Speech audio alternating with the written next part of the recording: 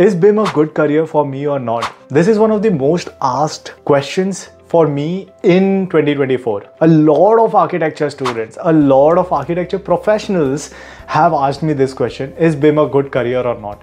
So I decided to make a video on it based on my experience, based on my peers' experience. There are a lot of architects practicing BIM as their full-time job in the industry, and especially in Canada. So I know what happens in BIM industry, what are the things that you don't get to do when you move to a BIM project or BIM manager's role, and what are the things that you need to consider before switching to BIM industry. So guys, without any delays, let's get started with the video. So first thing that happens when you move into BIM from architecture is that you lose the side of designing. So that's very plain answer that I can give, and very short answer that I can give.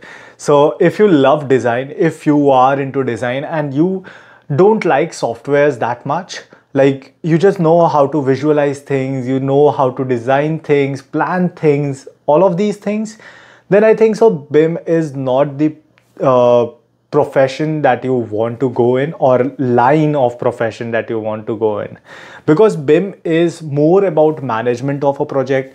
BIM is more about controlling the different aspects of the project, how a project will get streamlined, how the data of the project can be generated and used for further documentation, how a model, a 3D model will be managed on a software. So all of these things come into umbrella of BIM. And as a BIM coordinator, BIM modeler, or BIM manager, you will be managing these aspects of a project. A BIM modeler is still a person who can have say in some designs, who can have say in some of the project aspects of designs, but as a BIM modeler also, you will be focusing more on the parametric sides of a model. For example, the requirements of different families, the how the model will be managed and how the model is shared, and the design will be done by an architecture team, an architecture technologist, or whoever it is, and a BIM modeler will be taking that design and just making it into a model. So basically you won't be having an active say in design, but of course you can put some say into design. But again, BIM modeler as a career is not a career. It's just you are modeling objects. Because you are an architect, you will definitely not just want to make models, right? That's what intern architects or junior level architects do. They don't design, they take the design and make a model.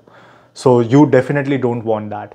But if you want to grow in the career of BIM, one thing that you need to consider is you have to have knowledge of Revit or any BIM authoring software to the core of it. You need to know how a project will start, what are the requirements for the BIM, and how the project will be delivered to the client.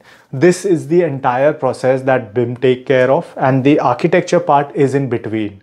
So BIM managers, project managers are over here, the client is over here, and the delivery process is where the architects, the architecture manager or the senior architects, all of them are working in between us. We are overtaking the project, caring what things are going well, what things are not going well in a project software wise, and even on the schedule wise, because BIM managers and project managers do have a say in how things will be delivered. So we are taking care of this process. So you are taking yourself out from the design part of a project and becoming the managerial part of a project. So it is like that, and you are more into software based management of a project, not actual project management. So first thing, you will lose the design say in the project. Second thing, you will lose the exposure of on-site, because BIM managers, like very rarely we go on a site to check something if it's done right or wrong. That's the responsibility of project manager, construction manager, contractors, and even the senior architects who have been doing the design.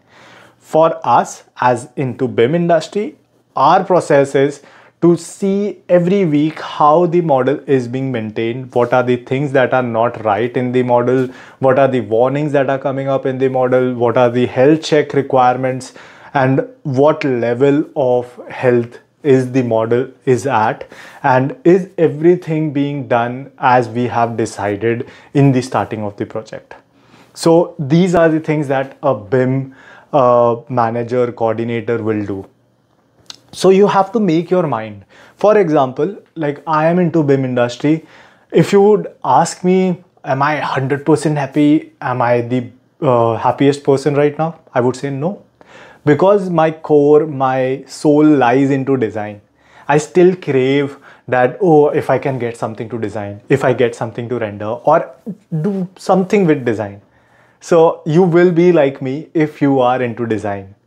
So think about it and take your decision wisely based on my input over here. And one more thing that happens when you switch from architecture industry to BIM industry is you lose the linkage of design. Sometimes you're so out of the design part that sometimes you don't even know the design that is going on. You just know the softwareal part of the entire project and how the project is being delivered, what are the things that are going to be delivered, at what point they are going to be delivered. So again, I would say take your decision wisely. The next point that I'm going to talk about is it a healthy career based on how much money you will get? So I would say yes, it's a good career to be in. You lose the track of design, but you know a lot about software. You get acceptability into very different kind of firms. Like for example, like I am getting offers from hardcore engineering, structural engineering firms right now. I don't know shit about like structural designs or like how structural reinforcement will be going on, how the calculations are done. I know the basics, of course, but not actual thing that can be constructed. I'm not licensed for it, right? So in BIM, what happens is you can still do that. You can still go into any branch of construction and be successful over there. So it opens more perspective to you. Plus the pay is a little bit more than an architecture technologist or a senior architecture technologist or an architect. If you are a senior BIM manager, your salary will be on par with a senior architect, if not more. So just consider this part.